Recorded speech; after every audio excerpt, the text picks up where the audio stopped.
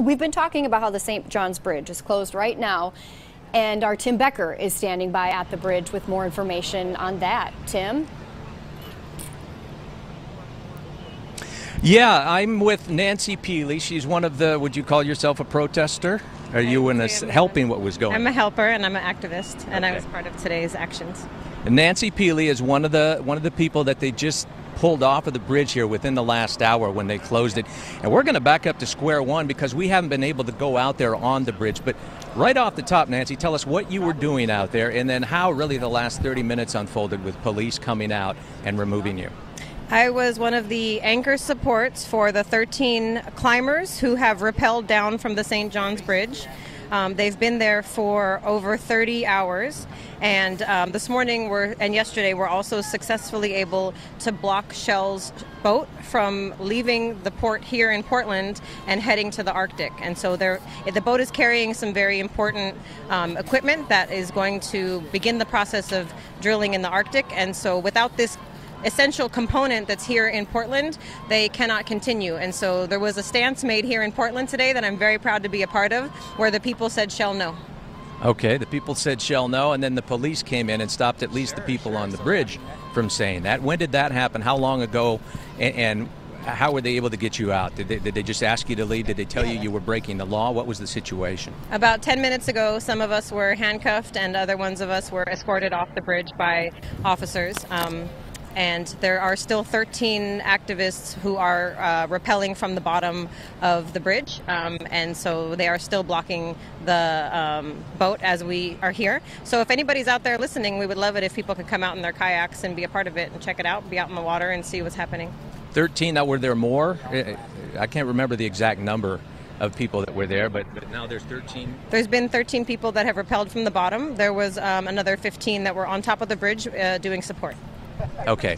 And are the police saying specifically what law is being broken, why they're putting you in handcuffs? They said that everybody who was on the bridge was subject to arrest and that we had to either be arrested or be escorted off. And everybody's come off the bridge now? I believe all of the support team has been taken off of the bridge by the police, and there are still 13 activists who are rappelling down or have rappelled down from the bridge and are holding traffic underneath the bridge.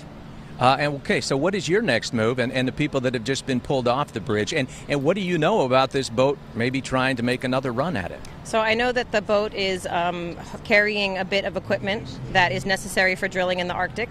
I know that Shell has had an accident where they ran into some shoal up in the Arctic, and so they needed to replace something. And we feel like that just shows that their record speaks for itself, and their record is one of environmental degradation. They're cleaning up a lot of spills. Luckily for Portland today, the only spill they're cleaning up is a PR spill. Okay, so your next move, you're going to go home? You're going to watch this on TV on Channel 6? What do you do? Our next move is to do whatever we can to stop the drilling in the Arctic, to defend the land and life of the people, and to use this action as well as many other actions that are being taken worldwide to send a message to Obama saying that he needs to stand on the side of the people, not on the side of the corporations, and that we need to prioritize the environment and the land for our future generations over greed and over corporate money.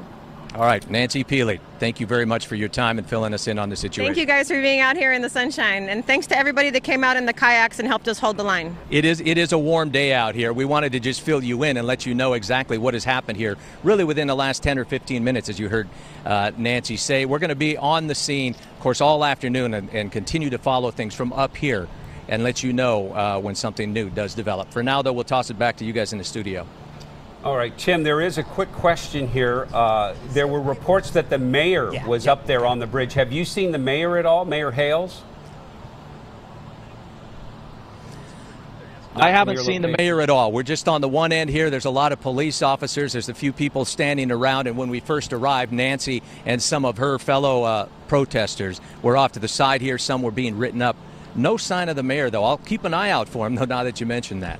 All right, Tim, thank you. That's the view now from up on top of the St. John's Bridge, which has now been shut down. Oh, from up on top of the bridge to down below on the shore.